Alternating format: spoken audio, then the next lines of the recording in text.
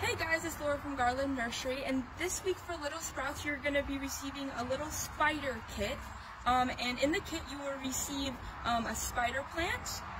You will receive a little care guide that tells you how to take care of your spider plant before and after and everything like that. You will receive a little pot with legs on it. We will already have the legs attached so that they stay attached for you.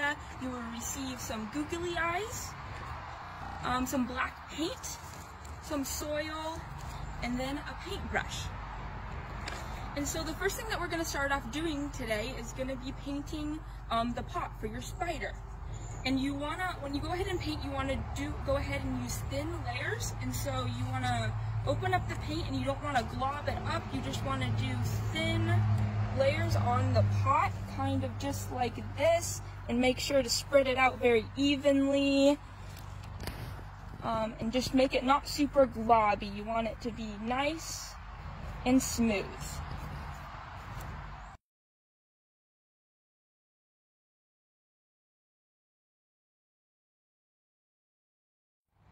Alright, so once you have your pot painted and it's all dry, you can go ahead and apply the googly eyes. So you can take the sticky backing off and then you'll just stick them on just like this.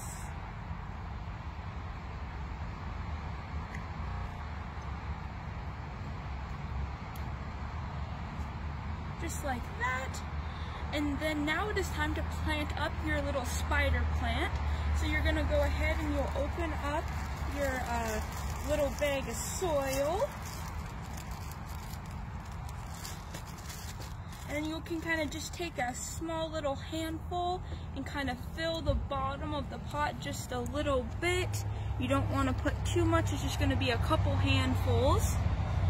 To just about right here, I'd say is probably enough. And then you can take your spider plant and you're just kind of going to massage the sides of each of the outside of the pot, and then it will kind of loosen it up in order for you to take it out.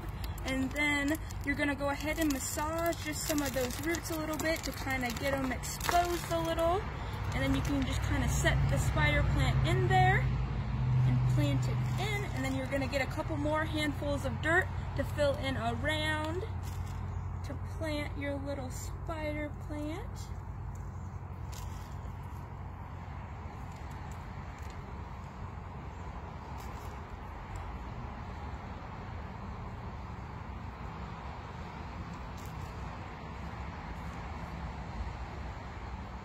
Alright, so once you have your spider plant potted up, you can go ahead and give it a good watering. Use about a third a cup of water to water this guy in. And then to give your spider a little bit more character, you can go ahead and bend the legs to make it look exactly how you want it, like a little spider.